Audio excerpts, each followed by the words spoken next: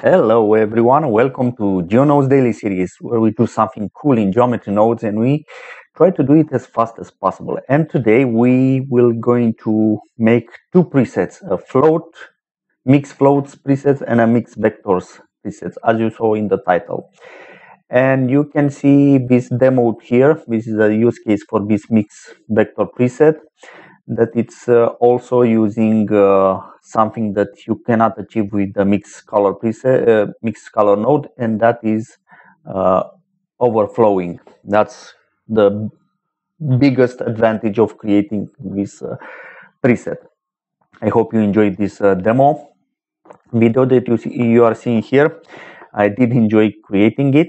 So for that, I'm going to make another tutorial tomorrow explaining to you how to make this fake meetable like effect and the chocolate that you see in this demo.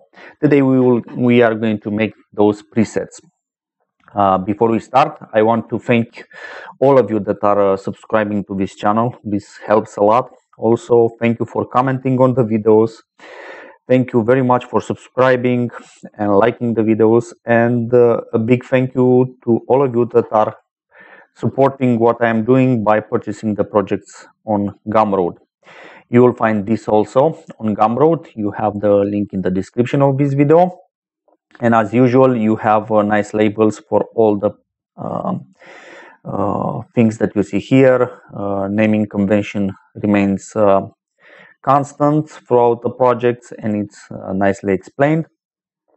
And this preset, this project, along with the presets that you will be recreated today, you can also have this nice animation and this example where you can choose your hero object. Instead of a monkey, you can put something else, and you can play with the position of the monkey, rotation, stuff like that. You can play with the melting effect. You can do stuff like that. As you can see here, you can melt the air. And this one, you can do control of the morphing. And of course, you can play with this dripping speed. You can change it here, and also for the sea and all that good stuff. But like I said, today we are going to focus on recreating these two presets that you see here. Mixed floats, mixed vectors. We will have a clamp control, and everything is going to work just fine with these fields, as you can see here. So let's get started with this by looking at the new fresh file. And first things first, let's look at the logic. We will use as a base this mix RGB node.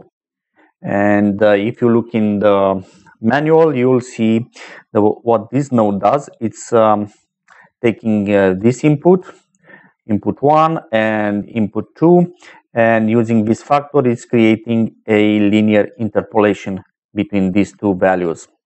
So at 0, you get the first number, and at 1, you get the second number.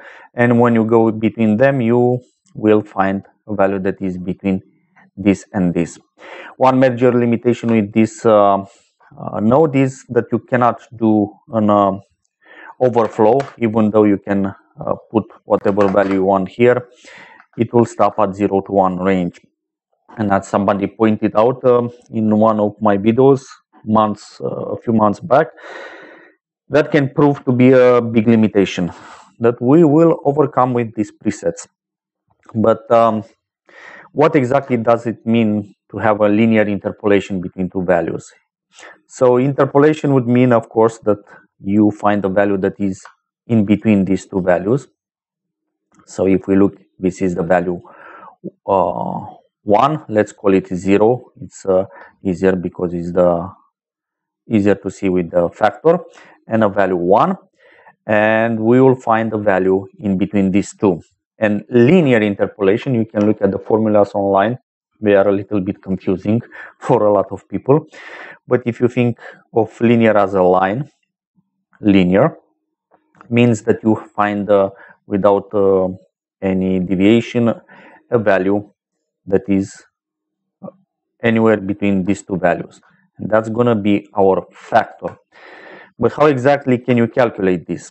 Well, if I have an input number and 1 and a second number 2 that we don't know, and the factor is a number between these two. So for the simplicity's sake, let's assume that first number is 0 and the second number is 1, and that factor is, let's say, 0.5. So what would be a number that it's between 0 and 1 and it's exactly halfway through? Well, that's simple to guess. It's 0.5 because it's halfway between this interval that is of 1 unit, 0 to 1. So if you multiply this length of 1, that is the length of this segment, with 0.5, you get 0.5. And if you multiply this length of 1 with, let's say, 0.1, so we put this one to 0.1, you will get 0.1. And if this one is 0.9, you will get 0.9, and so on and so forth. So the takeaway from here is that you can simply take this factor and you can multiply the factor with the length of this segment that is creating between these two values. So if you multiply the factor with the length, you will get a value. That's the value that you want to calculate.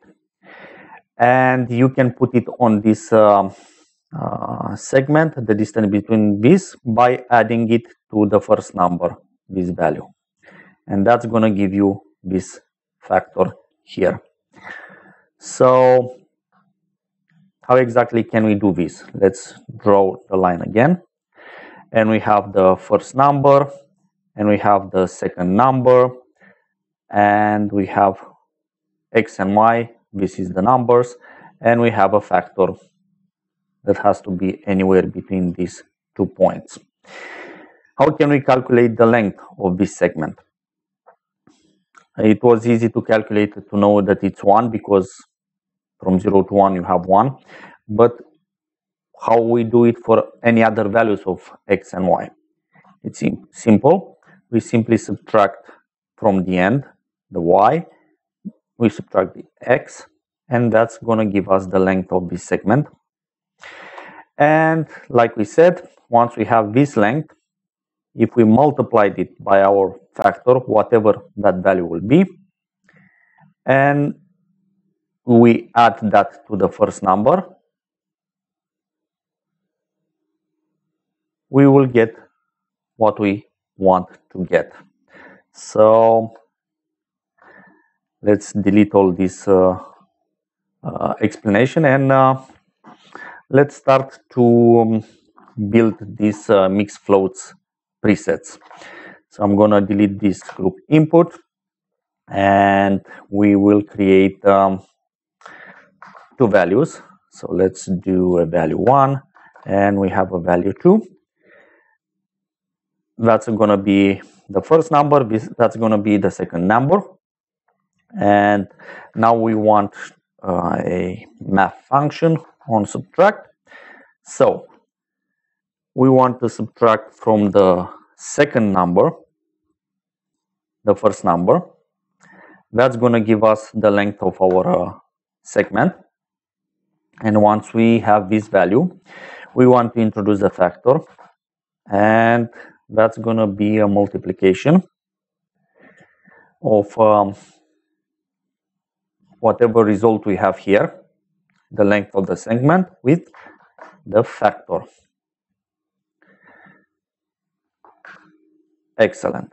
Once we have this, we can add it, this result, we can add it to the first number. And once we did that, we kind of get our output here. So let's do let's select these 3 nodes, Control G to create a group, and now we can plug it here. So let's name these values so we know what we have. The first value is float 1. The second value is float 2. The third value is going to be our factor. Excellent. And the fourth value is not something that we have. This is the float 1 actually. And that's going to be the output. Easy enough, right? Okay, let's add a clamp now to our setup. So how can we do this? We have this node called clamp. So we can build a switch. Let's take a switch it to float, and we will expose this value and call it clamp. And if the clamp is off, that means we have this value unclamped. And if it's on, we will have this value clamped. And now we can replace this output. Something like this.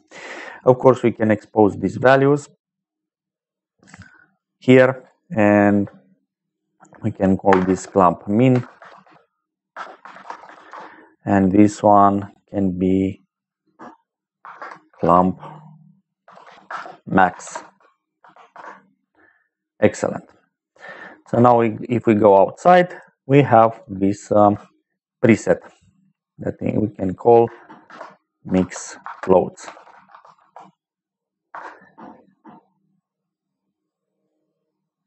And that's pretty much it for it. Let's do the other one. Let's create a mix vector preset. And for that, we will of course use vectors. So let's start with an input vector. We are going to duplicate this one, and we will need this factor input, and of course we will have a clamp min and clamp max that we can use here.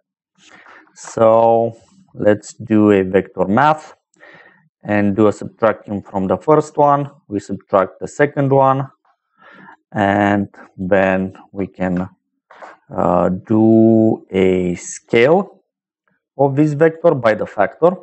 It's the same thing as multiplying. And after we did that, we can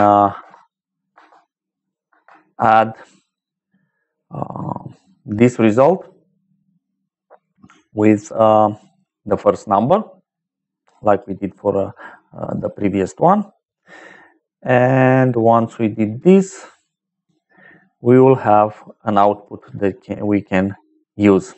So let me do another group here, and I'm gonna pause here while I do the naming. Okay, so time to implement the clamp. We don't have a clamp node here, so we'll have to do something to overcome this problem. Let's do like we did before, a switch.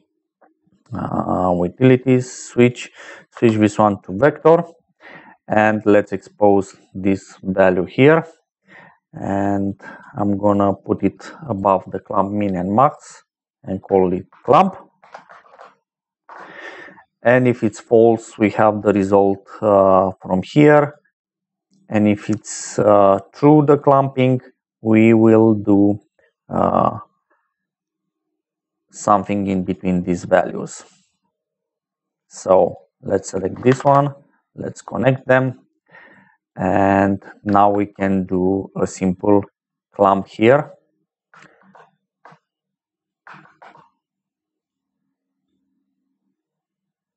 Excellent. So we have these nice values here. For the exposed values, let's duplicate this one 2 times. This will be clump min, this will be clump max here. Excellent. And now we can connect this minimum, maximum to the Y, and of course to the Z. Excellent. So now we can make those smaller, HS2. Scale them as okay, and we can move it like this to arrange things a little bit and save the project. So that will be the end of this second preset, the vector output. So now we can delete this and we can name this one mix vectors. Excellent. So again, how this one is working, we have an input vector 1 and we have an input vector 2. Then we calculate the distance between these two vectors by subtracting from the second vector. We subtract the first vector. That's going to give us the distance between them. And then we can use that distance with the factor by simply multiplying the factor with this distance between those two. We kind of get a percentage value between these two values that will be placed on this line. That is the now possible values between those two. And we added on top the clumping, so we can do a lot of cool stuff with that. So I hope I managed to explain things simple enough. It's not a complicated function, but I found it complicated to explain. If you have suggestions about how I can do this better, or you are not certain of what I did, please don't hesitate to ask in the comment section. Until the next video, happy